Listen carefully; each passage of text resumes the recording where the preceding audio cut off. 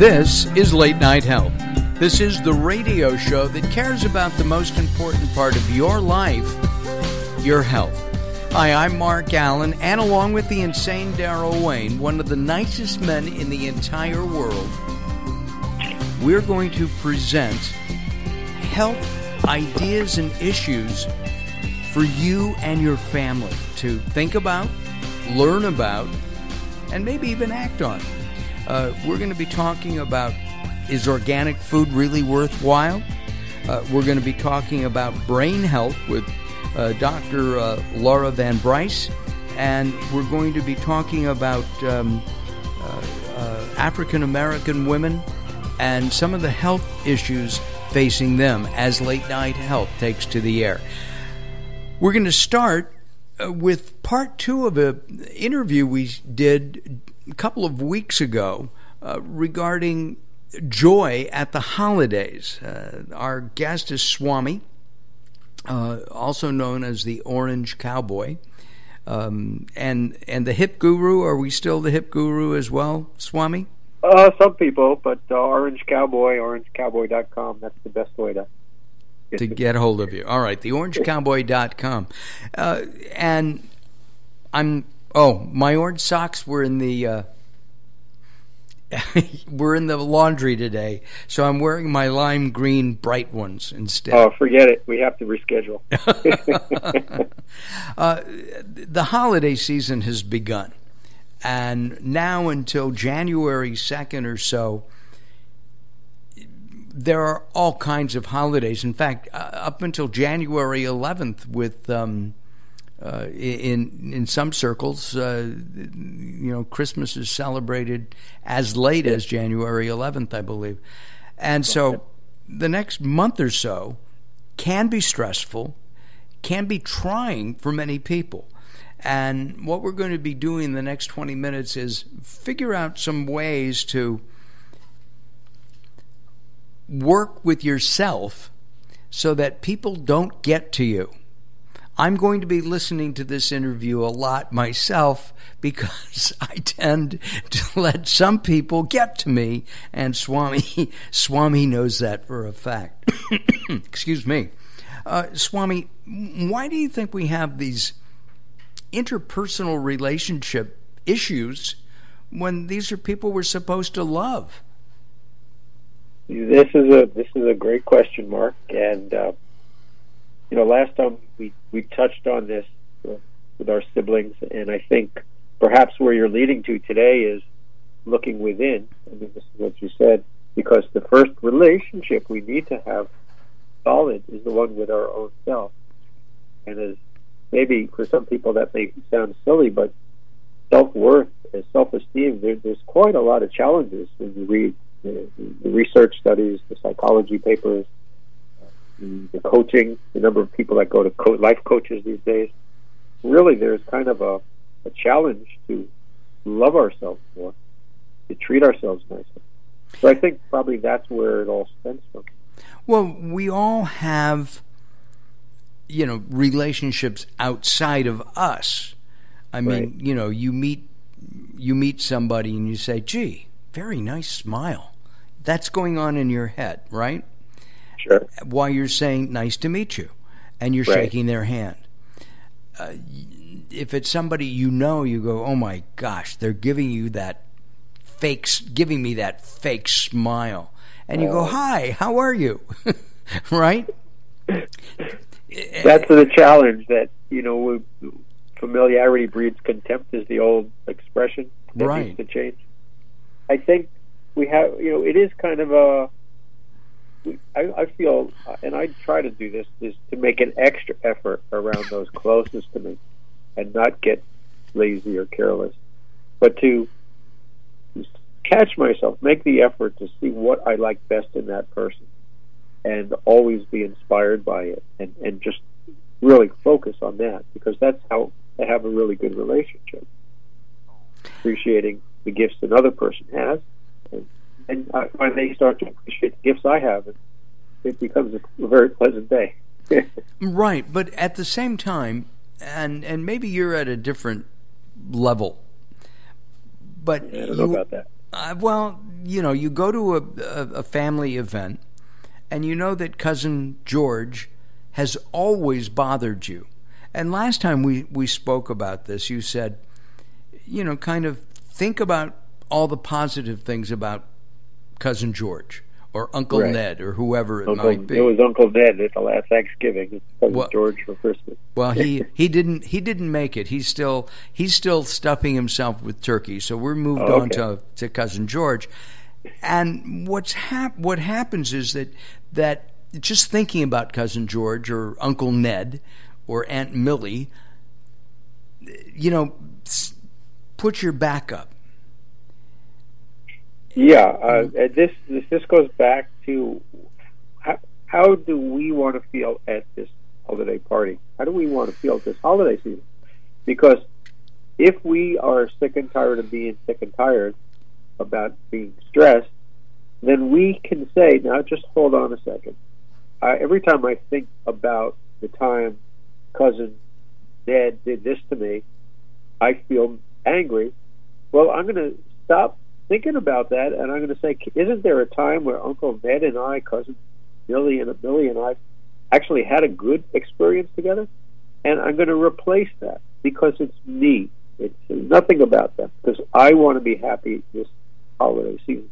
And if I can be happy, we may actually make a new favorite experience together.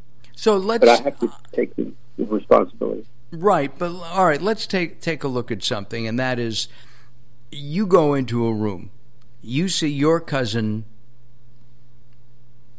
George. Okay, George. All right. And George says, so you're still wearing the orange, huh? Yep. And you go, yes, I am. And you walk away.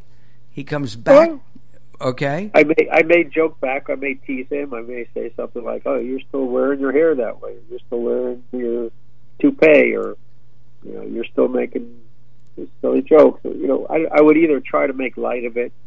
I would do my best, and it's only an attempt at keeping in the frame of mind that I want to be in. I don't want anyone else to dictate how I feel. And you're right. I don't think any of us do. And that's going back to what you just said, in that everything is internal.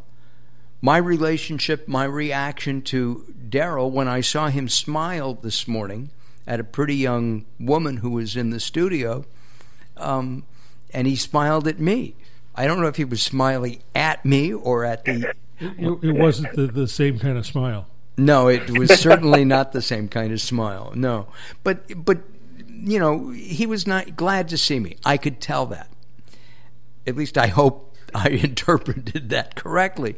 But there are, But you've just done two things. One, you've made the absolute certainty out of a guess. You don't know unless you've asked him. But you've chosen to go to a very negative, I'm sure he's not happy to see me. Why aren't you sure he's happy to see me? Why don't you just, or say, I don't care whether or not he's happy to see me, but I'm happy to be here. And that would be a way of going to that Christmas dinner, the Hanukkah dinner, the New Year's Eve celebration, and all the other little celebrations in between. It's a start. It's a start. I mean, the best exercise I like to do, the best game I play is, I notice how different people, because everybody's different, people have certain ways of speaking or standing. People are more confident or less confident. And I have a habit, I think we all have been trained, that certain people, when they do certain things, that's a good thing, and when they act this way, that's not a good thing. And half the people believe one side is true, and half believe the other side is true. And so, for example, I'll see somebody who looks very confident, and I'll meet them for the first time and say, boy, what a confident person. Then I'll go to a family dinner, and one of my relatives who's confident is there. I'll go, oh, boy, that person seems like they've got a big ego. Same thing. It's just, why do I get triggered that way? Right. A lot is about perception.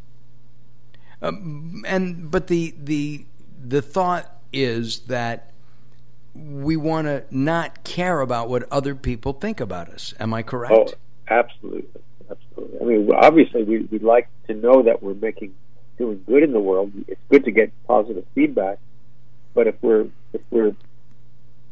following our hearts and doing something we feel passionate about, helping the world in some way, those kinds of things, we don't care if people think we're too big or too short or too thin or too heavy or we dress too much this way, or we do care that we're making a difference in the world. But if we are making a difference in the world and someone says you're wasting your time, it's not even true. You see, there's different kinds of things to be concerned about. Healthy things and little things that aren't worth thinking about. Our guest is Swami, known as the Orange Cowboy. And we're going to talk when we come back. He has advanced degrees. You could be Dr. Swami, really. I was looking at that. You are Dr. Swami, right? And I'm a doctor of science. Doctor of Science? Yes, sir. Wow, I did not know that. I thought it was in theology. See? You learn some new things every time. Dr. Swami is our guest, theorangecowboy.com, orangecowboy.com for more information, and, of course, here at latenighthealth.com.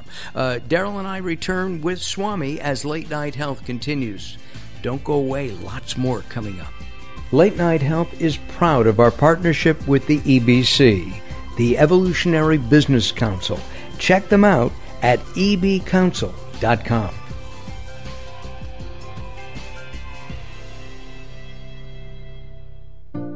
Welcome to Guide to the Soul. This is Robert Clancy. Grief can be such a burden on your heart. It can be crippling to the point where you can't even seem to function. I've been there, and I know that pain. But I also know you're not alone in that sorrow. We're all going through something in this life. Just as the sun has to face dark days, so do we. But the sun also has to shine again. Letting go of grief is not about letting go of your loved one. It's about making room in your heart for the love that you hold for them. If you have great grief, then you must have a very big heart too. It's time to fill your heart with that love and share it with everyone. For more inspiration from Robert Clancy, visit guidetothesoul.com or go to the Moments with Robert page on latenighthealth.com.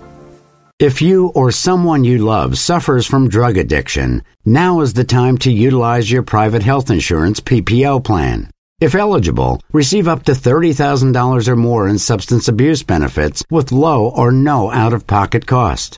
We are the National Treatment Network, the premier drug and alcohol treatment referral service operating 24/7. We help connect you with facilities nationwide that accepts PPO private health insurance for substance abuse. If you have PPO substance abuse coverage and you need immediate admittance to a medical detox or residential rehab treatment center, call us now. Call our live referral helpline today. The call is free. This program is not available to Medicare or Medicaid customers.